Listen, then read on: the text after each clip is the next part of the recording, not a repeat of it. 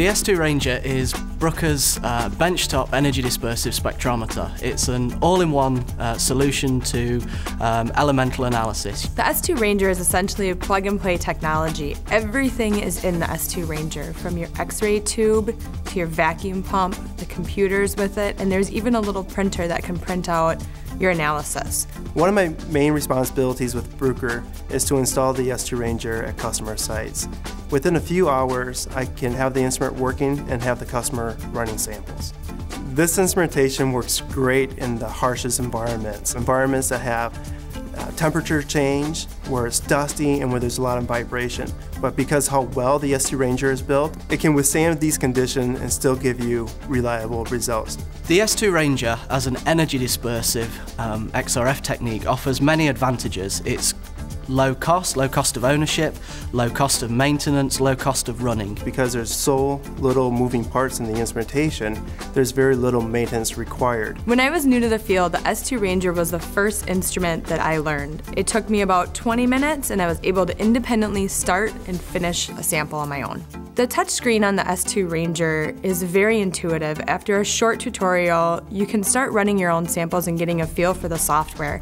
It also can come in different languages, and you can learn how to build it to your specific needs. We can also take spectra very quickly. An energy dispersive spectrometer takes the entire spectrum in one snapshot, so you could measure a sample in as little as 20 seconds if all you wanted was a quick look-see as to what you've actually got in the sample. Each sample that can be ran in the Ranger can be different and have different parameters, from a liquid sample to be ran under helium to a pressed pellet to be ran under vacuum. You have the option to change for each sample that you're running. It makes my day go a lot faster and smoother. If I'm ready to start another application, I can put the samples in, press start, and walk away. Up to 28 different samples. Bruker offers many methods of providing support to our customers. One of the most important features that our customers like is our remote diagnostics and remote support capabilities. I can use technologies such as WebEx to actually dial into their computer and see everything that the customer can see.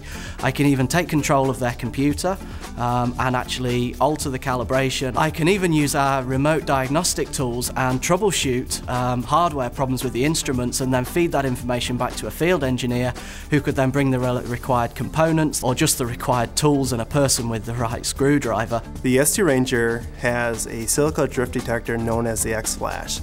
With this detector, we get the best possible resolution at high count rates. One of the more established applications for the S2 Ranger is the analysis of slate components in steel. The main advantage why we are using our instruments is that they increases the life of the furnace. The main element which will determine how long the furnace life will be is magnesium.